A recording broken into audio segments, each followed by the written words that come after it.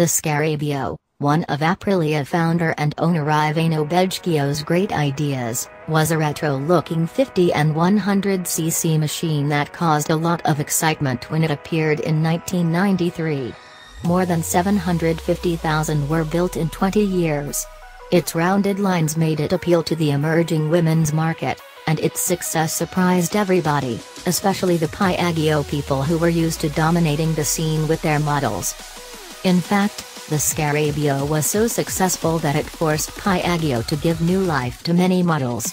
Aprilia fought back with Scarabeo versions up to 200cc that offered superior handling and very good overall performance.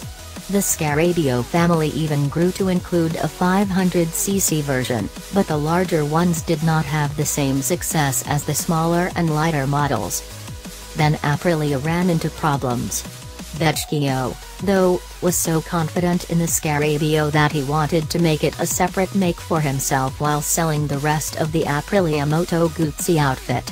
But this did not happen because the only potential buyer, top competitor Piaggio, absolutely wanted Scarabeo as part of the purchase. And in 2007, Piaggio-owned Aprilia renewed the Scarabeo.